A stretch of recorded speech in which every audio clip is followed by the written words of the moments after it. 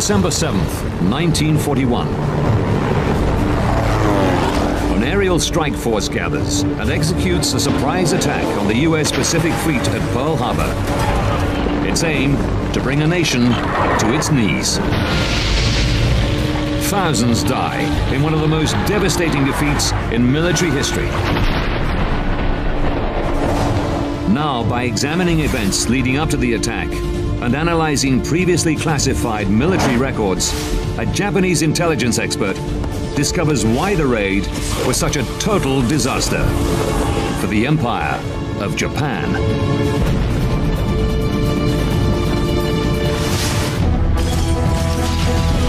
Disasters don't just happen. They are triggered by a chain of critical events. Unravel the fateful decisions in those final seconds from disaster.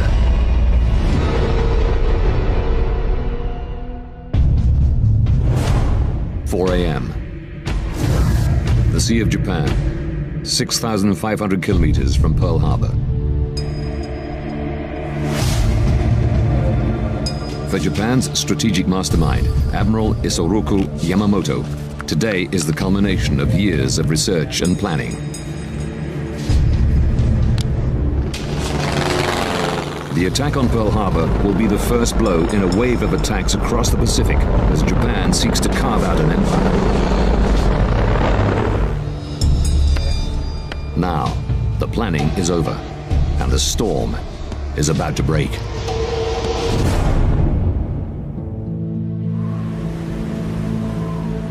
Aircraft carrier Hiryu, Central Pacific. Putting the plan into action is down to Japanese naval aviators like Takeo Shiro. First thing in the morning, I woke up and went up onto the flight deck. There was maybe 50% cloud cover, so I thought this will be okay. We'll be able to attack. As the observer on a Type 97 carrier attack bomber, he'll be in the first wave of the attack that plunges his nation into war. I thought it would be one hell of a day. If Japan provoked or started a war, it would probably last for a very long time, and we might die here today. I thought it would be terribly serious for the country. The Japanese air crews who will spearhead the attack are under no illusions about the scale of the task that faces them. We were prepared to die in battle. We were told to write a farewell note home to our parents with some of our hair and nails as mementos. So we cut our hair and nails and wrapped them up with the farewell message so that if we did die, they could be delivered home. 6:30 a.m. Battleship Row, Pearl Harbor. Deep in the armored belly of the battleship USS Arizona, Don Stratton starts the day like any other Sunday with the ship in port. One Sunday morning was just a clean sweep down. Sunday was just kind of a leisure day for everybody. Everyone on the warship is running to a peacetime routine. I did have some extra oranges on the chow table, and I was going to take them down to sick bay to a buddy of mine. Moored at the east side of the anchorage is the heavy cruiser USS San Francisco. Marine Private Mal Middlesworth is one of the skeleton crew manning the ship while it waits for repairs. Duties are light, and the crew makes plans for their shore leave. There's a lot of conversation. What you did on last Liberty, what you're going to do on this Liberty, what time you're coming back. You might talk about some mail that you gotten home. 370 kilometers out to sea, the storm is gathering. This captured Japanese film shows the final moments as the massive strike force of 180 bombers and fighters gets underway. The fighters were on the leading edge, then carrier dive bombers, then carrier attack bombers at different heights, with horizontal formations too. We flew around above the task force, getting into position. And then, when we were all in formation, we set off. 7:02. Opana Point, Hawaii. At a newly installed radar site in the far northwest of Oahu, novice operators George Elliott and Joseph Lockhart have something unexpected on their screens. The radar shows more aircraft than they've ever seen heading inland at high speed. Their report comes to Army Lieutenant Kermit A. Tyler. He's expecting a flight of B-17 bombers from the mainland.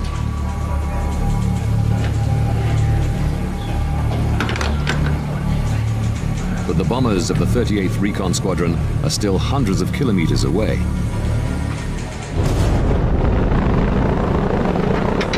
The planes on the radar scope are an aerial armada, the first wave of the strike force for the most powerful carrier fleet ever assembled. And the 84,000 servicemen on the island of Oahu have no idea what's about to hit them. The first wave of Japanese bombers flies south across Oahu completely unopposed. For Takeo Shiro, it seems more like a training flight than war. In training, we used a large model of the whole island, with mountains, cane fields, so on the mission, it was as if I saw that model. When I flew over the mountains and cane fields en route, it felt like somewhere I'd been or seen before. Only when the first wave of Japanese planes arrives over Honolulu can they be sure that they've achieved total surprise. Seen from above, I felt it was just a quiet, pretty town. Realizing they'd caught the Americans off guard, the Japanese break radio silence to signal the aircraft carrier Hiryu with the pre-arranged code words Tora, Tora, Tora, meaning tiger, tiger, tiger, or attack, attack, attack. From this moment, every plane in the aerial armada is supposed to follow a carefully orchestrated attack plan.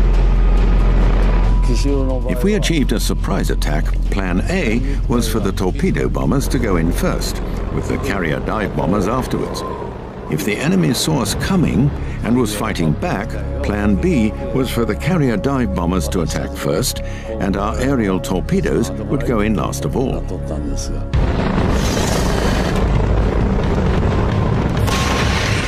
But when the attack leader fires a single flare to signal that they should execute Plan A, many pilots don't see it. When a second flare is fired, pilots who saw the first one think they're going for Plan B. In the confusion, the entire fleet attacks at once. We descended. We'd been flying between 3,000 and 3,500 meters since leaving the aircraft carrier until we dispersed, until we had the order to attack. Then we were told, all units attack. So in we went. 7:58 a.m. The sailors at Pearl Harbor are following the usual relaxed Sunday morning routine. It's a beautiful, typical Hawaiian day, sun shining. I had the 8 to 12 watch. And on that watch, you go out and make colors. That means you raise the flag on the fantail or the back portion of the ship.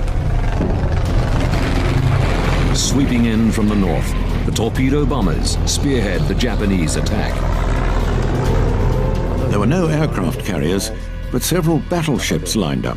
I think we attacked the one that was on the outside, two from the front, the West Virginia. As navigator and bombardier, Takeo Shiro is responsible for releasing the torpedo at exactly the right point. Pearl Harbor is quite shallow. It's only around 12 to 13 meters, so it was vital that the torpedoes did not just bury themselves in the harbor mud. And that's why we released at a low altitude. Lieutenant Matsumura was in front of me, and he told me exactly when to drop it, saying, "Ready? Fire!" And I pulled it immediately. one quick movement. We realized from the wake that it was running beautifully. The attack is underway before the American sailors know what's hit them. In the depths of the USS Arizona, Don Stratton never gets the chance to see his buddy in sickbay. When the explosions begin, he rushes to his duty post. It's the start of a battle that'll see thousands of sailors like him fighting for their lives.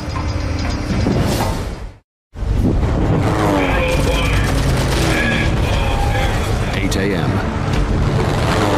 At Pearl Harbor, the peaceful Hawaiian Sunday morning is shattered by a devastating aerial bombardment. The onslaught catches U.S. servicemen like Mal Middlesworth completely off guard. I heard this horrible explosions. I thought, my God, what are they doing? On Sunday? It's obviously a drill, but it looks very realistic. Together with more than 1,000 other sailors on the USS Arizona, Don Stratton is plunged into the fight of his life. I went out on the forecastle and the sailors were pointing and hollering and pointing toward Ford Island, and looked over there, and we could see the bombs landing and the planes banked, and we could see the red sunrise on the planes, and we knew right away it was the Japanese.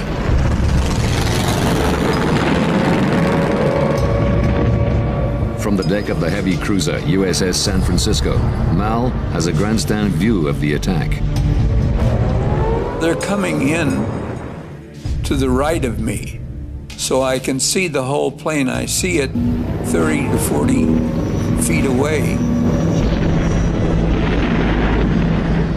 One of the planes he's looking at is Takeo Shiro's B-5N Kate torpedo bomber.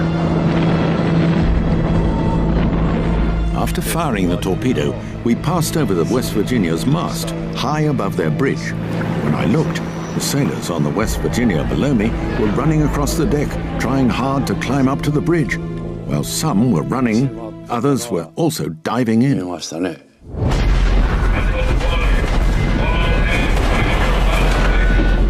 The sailors and Marines on the American battleships quickly overcome their shock.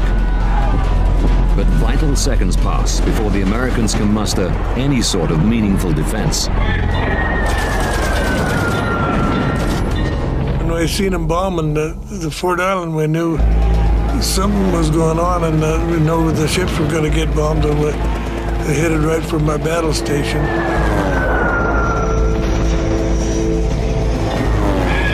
Don Stratton's job is to feed information to the anti-aircraft gunners on the port side of the USS Arizona. That's up about 5 ladders to get to up there to the sky control platform, they call it. But the other side of Pearl Harbor's main anchorage, Mal Middlesworth is stuck on a ship with no fuel and no ammo. There wasn't anything that I could do to respond to the situation. When you have the watch, a Marine has a .45 caliber pistol. I think the helplessness was one of the major feelings that you had. What can I do? How can I help? How can we get out of this mess? There was nothing we could do at the time. 8:02. While Mal Middlesworth watches helplessly, Don Stratton manages to bring some fight to the Japanese. Speed 230. We were doing some good, and I think the Japanese were very surprised that we were firing at them that quick. But the odds are stacked against the defenders, and after just a few minutes, they're running out of ammunition. We had 50 rounds of ammunition behind every gun, and we had to break some of the locks to get at the magazines and get the shells, but we fired all of those, and our gunnery officer went down to get some more. In spite of their often heroic efforts, the sailors struggle to cope with the combined aerial assault of low-level torpedo bombers, dive bombers, and high-altitude bombers. We were firing at the high-altitude bombers and the dive bombers that were coming in. We couldn't set our fuse for that altitude, all the bursts were very short. They were higher than we could get to them. To provide some record of the attack for the Japanese High Command, Shiro's pilot, Lieutenant Matsumura, climbs, then turns to allow him to take photographs. The shot becomes one of the most famous images of the attack on Pearl Harbor.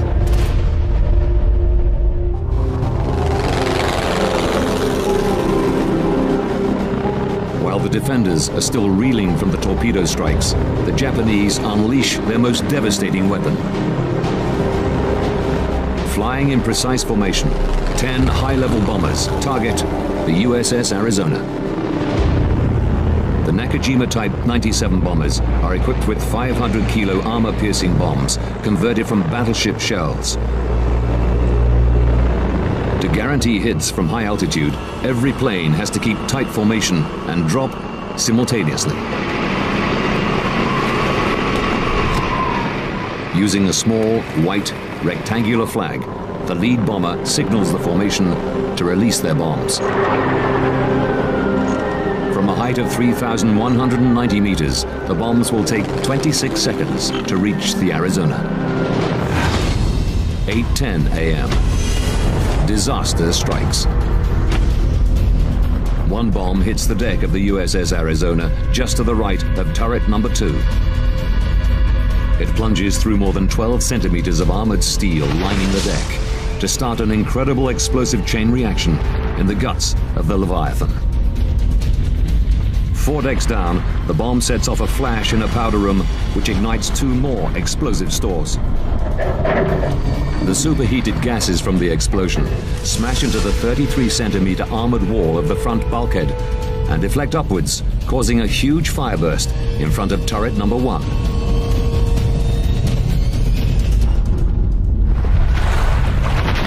As the erupting gases break through the decks, the remaining ammunition stores ignite. The result is a catastrophic explosion that tears the ship apart. There was 1 million pounds of ammunition exploded, and it just raised the ship right up out of the water, and it blew like about 110 foot of the bow of the ship clear off. The blast hits everyone on the ship. Even high up on the mast, Don Stratton is caught by the explosion.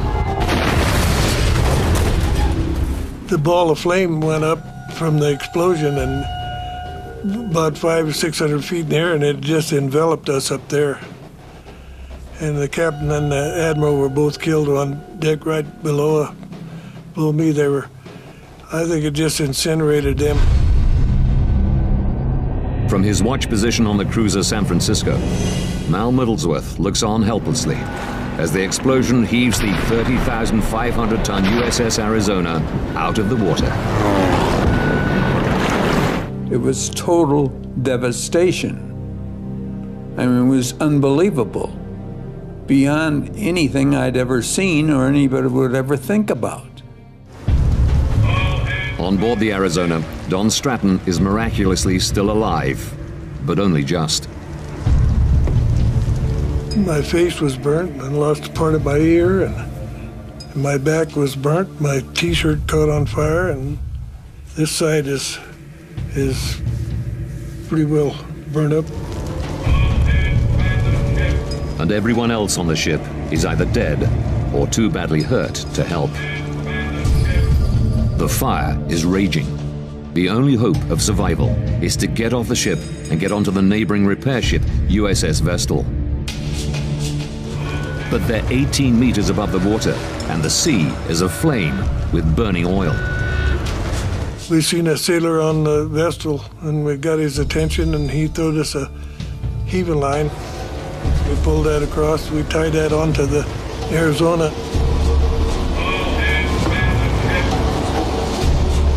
With burns covering 65% of his body, Don Stratton is in excruciating pain. But there's no one to help. If he wants to live, he has to get himself out of there. His skin is badly burned, and gripping the rope is hard. When we started to cross the line, it just took the skin off my arms. It's like you would take off a sock. We proceeded to crawl across the line hand over hand to the vessel, which were probably about 70 feet across and about 45 feet in the air.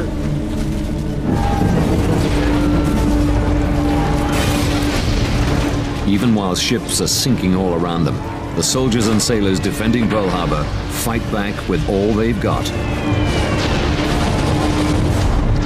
8:30 a.m.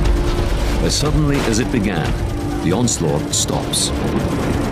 Once the first attack was finished, you didn't know what to expect. There were rumors that the Japanese were landing on the North Shore. So nobody really knew what was going on. Nobody knew if there was going to be a second or a third attack. But we had that interval to get weapons and ammunition. The U.S. Army has been caught hopelessly off guard. They use the precious minutes to get a few fighters into the air. And the Japanese have not yet finished their assault. 8:50. 20 to 30 minutes after the first wave of bombers hit, another 170 aircraft strike, hammering the targets already hit by the first wave.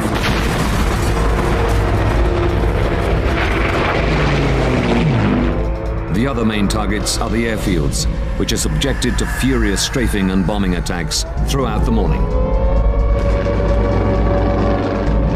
Because of fears of sabotage, the U.S. Army's planes are gathered together to make them easier to guard. But that also makes them easy targets for the Japanese. Over 180 U.S. aircraft are destroyed, with more damaged. In total, 4 American battleships are sunk, 4 damaged, and 13 more major ships destroyed or seriously damaged. In return, the Japanese have lost just 29 planes. For the Japanese air crews, the attack looks like a total triumph.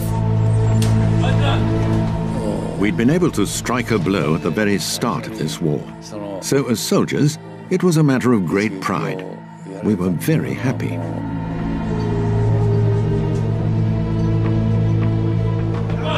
When the Japanese pilots return to their carriers, they receive a hero's welcome.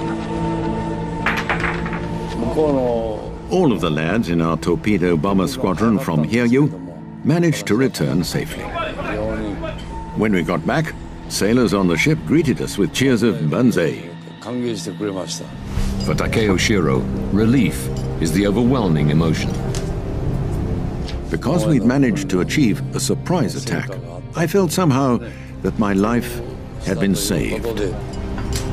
With their mission complete, the air crews are allowed a few minutes to take in their accomplishment. The captain had the whole crew assembled and voiced his appreciation, saying, "Thank you for your hard work."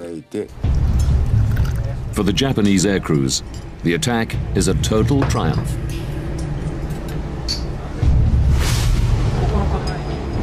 (3 p.m.) As soon as the aircraft are recovered and stowed for transit, the commander of the carrier strike force, Admiral Chuichi Nagumo, orders the withdrawal. The performance of the Imperial Japanese Navy has exceeded all expectations. The attack has sunk more ships, and losses have been lower than in even the most optimistic Japanese predictions. But even so, it has in fact totally failed. The Sea of Japan, 6,500 kilometers from Pearl Harbor. Amidst all the joy of a successful attack, all the congratulation, one man is not swept away by the excitement of victory. The mastermind behind the mission, Isoroku Yamamoto, can see what others can't. Far from being a triumph for Japan, the attack is an utter disaster.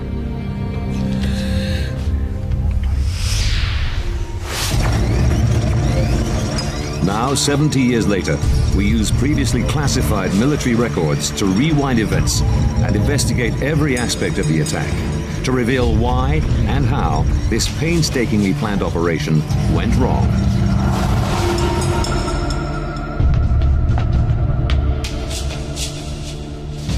Japanese intelligence expert Tosh Minohara will uncover a series of miscalculations by the Japanese military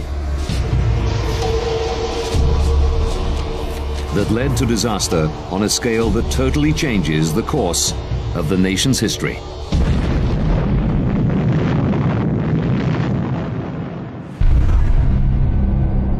January 1941, 11 months before the attack on Pearl Harbor.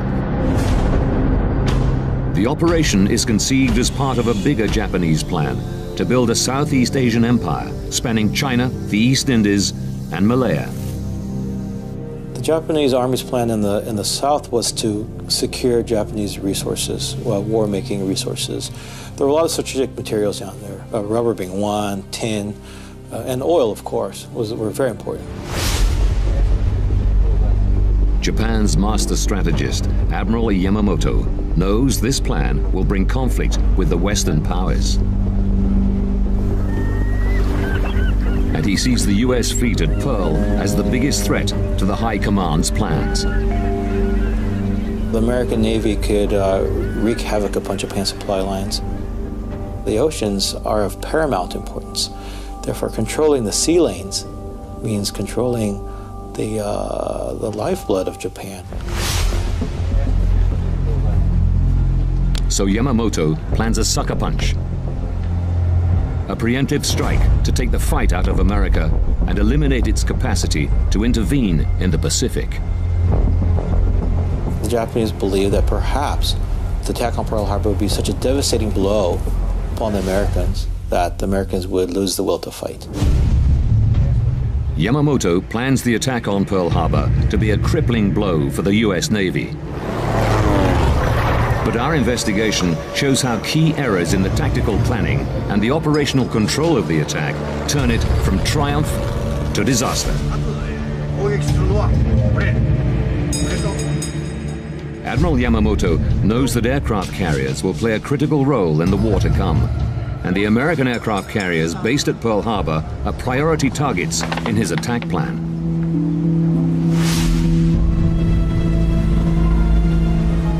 Throughout the build-up to the attack, the Japanese task force receives regular intelligence about the US ships at Pearl. December the 1st, 1941. 6 days before the attack, they're still uncertain about the disposition of the American carriers when they receive the coded message, "Climb Mount Niitaka," ordering them to proceed.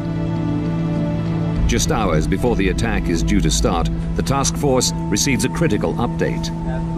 The Japanese received intelligence more than 6 hours before the attack that there were no carriers. But they also knew that the Americans were not prepared for this attack. Fortunately for the Americans, the aircraft carriers are not in Pearl Harbor at the time.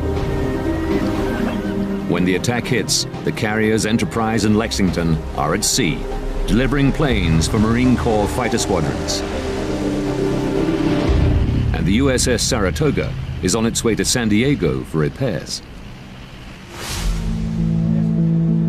Commander of the strike force, Admiral Chuichi Nagumo, faces a decision. Take advantage of the element of surprise and attack, knowing that he'll miss some important targets, or take a unilateral decision to call off the attack. Yamamoto's preoccupation with eliminating the US Navy's carriers is not shared by Nagumo, who's making the critical decisions in the field. Had Yamamoto given him a choice to choose his fleet commander, it most likely would not have been Admiral Nagumo. But Yamamoto is unable to choose the best man for the job of leading the task force because his hands are tied by the traditions of the Imperial Japanese Navy. The Japanese Navy functioned like a bureaucracy. He could not skip over someone of Nagumo's rank for a junior officer.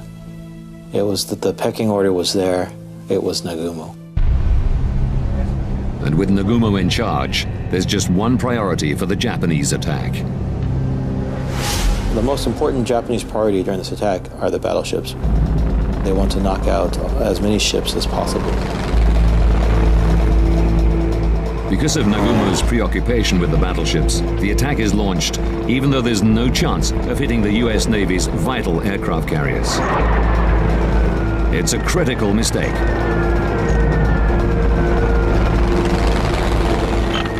But even without hitting the carriers, the attack on Pearl Harbor could still have struck crippling blows on the US Navy, if it had hit the right targets. Because of fundamental flaws in the Japanese Navy's martial mindset, critical facilities like Pearl Harbor's ship repair yards are ignored. Soft targets were considered to be, from a Navy point of view, unfair. They were concerned about this. And as a Navy person, you went after the big ships. And the big threat were the American battleships.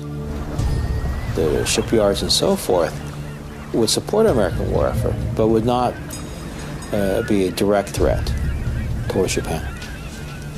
It's the ship, it's the actual hardware which poses the threat. It's a decision that costs the Japanese dearly. Of the 21 ships that are destroyed or damaged in the attack on Pearl Harbor, 18 of those ships are salvaged within a matter of a few months. The Japanese Navy's obsession with hitting the big ships means the attack misses another important target. They didn't destroy the submarine base, and those submarines would go on to carry the war directly to Japanese home waters and the merchant fleet. In the end, it's the submarines operating out of Pearl Harbor that strangled Japan into submission, totally cutting it off from supplies of food and resources. But perhaps the most devastating blow the Japanese could have struck on the day was an attack on the US Pacific Fleet's fuel storage facilities. The Pearl Harbor tank farm contains more than 650 million liters of fuel. Enough to fuel the Pacific Fleet for 10 months. Americans simply would not have been able to maintain the Pacific Fleet in Pearl Harbor without those fuel tanks. Minohara has discovered that the decision not to target these critical facilities goes right back to the initial planning of the operation. Admiral Yamamoto explicitly said, do not attack the fuel supplies, and at least for the first strike, because there'd be smoke and visibility would be very low. Japanese air power would be neutralized, and therefore it was explicit instructions were sent out, don't create smoke. Good visibility was vital for accurate bombing and visual confirmation of damage. But Admiral Chester Nimitz, who takes over as commander of the Pacific Fleet, admitted that a strike here could have set the American war effort back 2 years. Important targets like the fuel supplies could still have been hit if Nagumo had stuck to Yamamoto's original attack plan. Initially, the Japanese war plan called for a second strike, that once the planes would come back, they would refuel and then attack again. On the day, many Japanese officers realized that the job they set out to do is only half done. Everybody thought that a second strike was necessary. The person who opposed was Admiral Nagumo. Admiral Nagumo is in overall charge of the task force. And with the US battleships devastated, he believes the attack is a resounding success and doesn't want to jeopardize what has been achieved. The reason why Nagumo is against launching the second strike is because he's afraid of where the American carriers are. He does not know where they are. He's afraid of a counterattack. He also has lost 0 ships, and he does not want to lose any ships. He wants to come back as a hero. And he believes it's a risk that he does not need to take. Nagumo knows damage to Japan's carrier task force could have crippled their war effort just as it was beginning. He feels he has no choice but to withdraw while his force is intact. It's a fateful decision, and one that frustrates Yamamoto. Nagumo's decision not to launch the second strike is the final critical mistake in the execution of the attack on Pearl Harbor. America's capacity to fuel and repair its fighting ships is undamaged. And the deadly submarines of the Pacific Fleet are left free to prey on Japanese shipping. The US Navy is down, but far from out. The news of the apparent success of the attack causes widespread jubilation among Japanese naval officers. But straight away, Yamamoto is aware vital targets have been missed. As Yamamoto hears the news, the people all around him were in a very joyous mood. There was celebration, there was smiling. Yamamoto himself was in a very, very dark state. Unlike his fellow officers, Yamamoto has lived and worked in the USA and understands the fearsome industrial strength of his enemy. He fears his sucker punch will prove not to be the knockout blow he was hoping for. Yamamoto realized that the war had started, and this would not be an easy war, and so he could not celebrate. What Yamamoto does not realize is that another critical element of his plan has gone wrong. One that will have dire consequences for Japan. The attack on Pearl Harbor is supposed to cripple the US Navy Pacific Fleet and crush American morale. The United States of America is not demoralized. Just the opposite. The nation is enraged and discovers it has an appetite for war. By sneaking up on the United States and killing over 2,400 Americans and wounding many more, by doing that in the way that they did it, that really shook American resolve in a way that nothing else probably could have. But Professor Minohara's research shows the attack was never meant to be a literal surprise. Traditionally, the Navy has been very, very sensitive to maintaining international agreements. And therefore, for them, it was imperative that a declaration of war be made in advance. But to maintain a tactical advantage, the Navy plans for a warning message to be delivered to Washington just before the start of the attack. But the timing is too tight for the diplomats of the Japanese Foreign Ministry.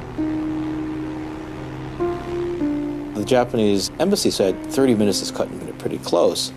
Give us more time. Give us more leadway so that we can warn the Americans that we are putting off negotiations. The Navy, being very cautious, said no, let's make it 30 minutes. The Navy says the success of this mission depends on surprise. If we let the Americans know too early, then they'd be prepared and could jeopardize this entire mission and could jeopardize the fate of Japan. This was a one-chance operation. Now the investigation reveals how the Japanese Navy's determination to maintain an element of surprise ended up placing the nation of Japan in greater danger than they could ever have imagined.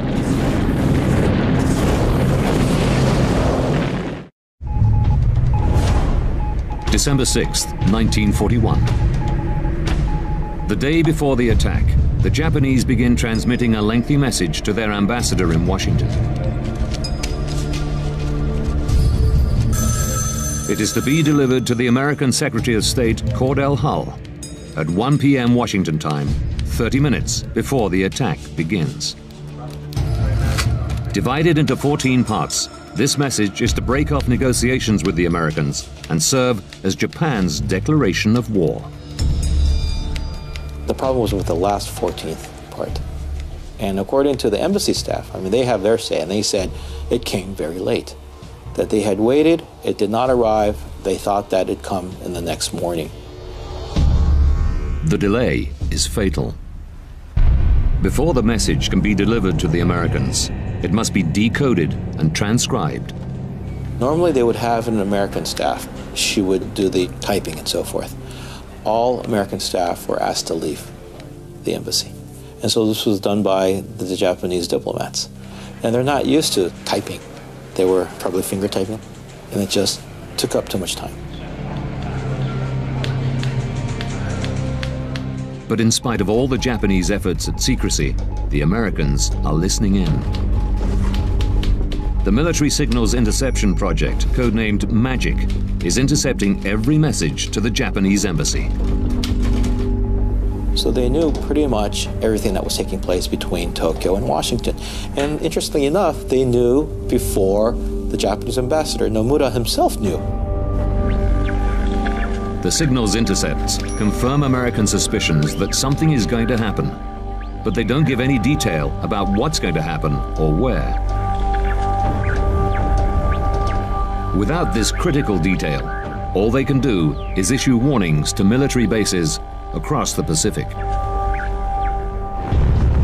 December 7th, 7:48 a.m. As Takeo Shiro's plane approaches Pearl Harbor, the warning still hasn't arrived.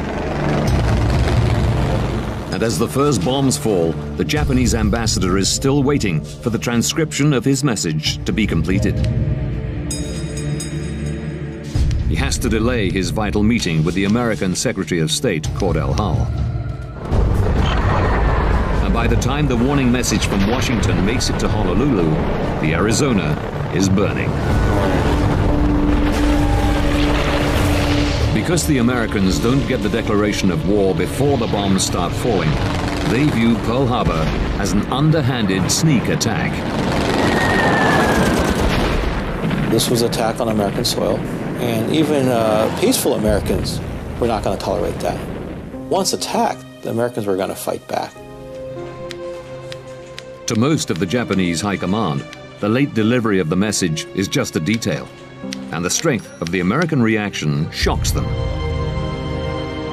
They did not realize that this would strengthen the American will to fight, that you would unite a divided America. But to the architect of the plan, who knows America and understands his enemy, it is a critical failure. Admiral Yamamoto was shocked to hear that the declaration of war came late. He felt that this was a tremendous blunder, that this would harden the American will to fight. We can now reveal the series of critical blunders in the planning and execution of the attack on Pearl Harbor that meant that this overwhelming tactical victory led to the beginning of a disastrous war. 6 days from disaster, the Japanese carrier task force is committed to the attack. 6 hours from disaster, intelligence reports reveal the strike force will miss the American aircraft carriers at Pearl Harbor.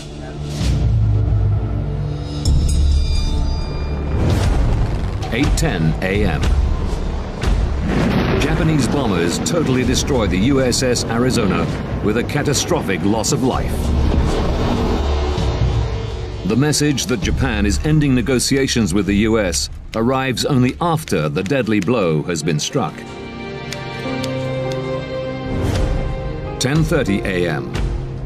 With Pearl Harbor's critical facilities defenseless, the Japanese withdraw, and the home of the US Pacific Fleet lives to fight another day. But according to Minohara, Japan's greatest error is the decision to target Pearl Harbor at all.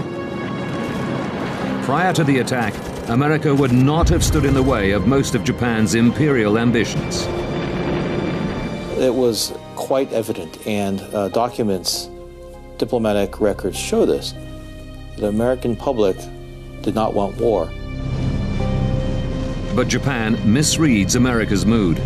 The empire makes one of its greatest blunders and pays the ultimate price.